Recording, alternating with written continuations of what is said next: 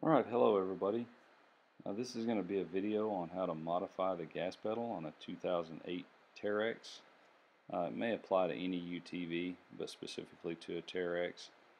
The problem with these and most other UTVs is that the gas pedals are built in such a way that there's absolutely no way they could stick or something could get caught under them.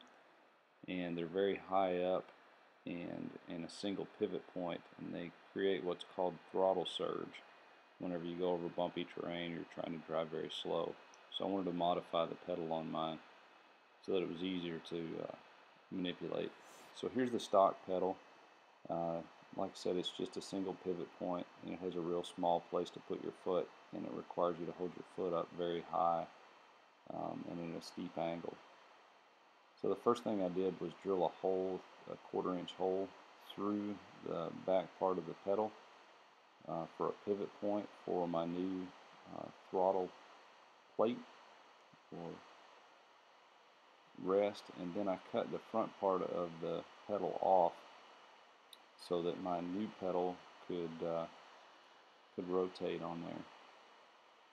The next thing I did is I took some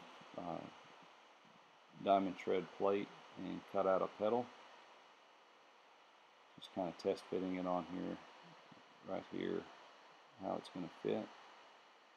Ended up having to cut it down just a little bit.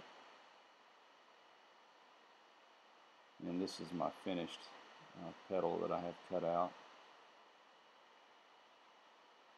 One thing that's very important to do is to angle the back of the pedal so that when it contacts the floor, there's no way that a sharp edge is going to hang on the floor and cause your pedal to hang in the down position. So this is me just testing it, making sure it fits.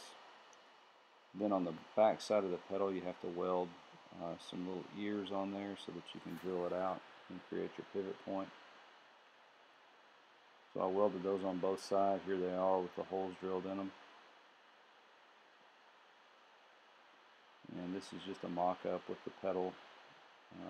Just kind of testing things to see how it's going to fit.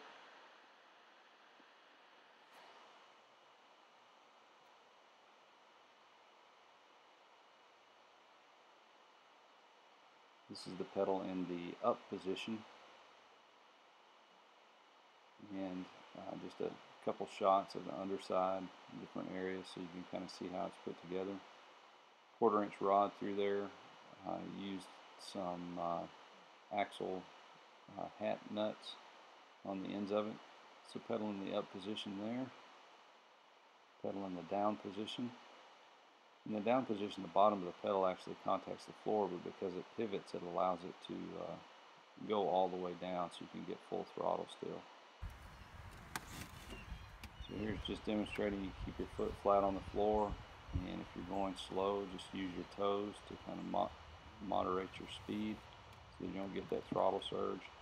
But then if you want to really stomp on it, go wide open, you can, and there's still play at the bottom there on both the ends of the pedal so that there's no way it's going to get caught up on the floor or not rebound for some reason. I actually put a different spring on it, a little more heavy-duty spring. It was a little too had too much strength to it, so I'm going to have to modify that or replace it with a stock one. But I really like that I can keep my foot almost totally flat on the floor and just use my toes if I'm going slow or going over rough terrain. And so here's the final pedal in the vehicle, painted up, ready to go. Hope this helps somebody out there.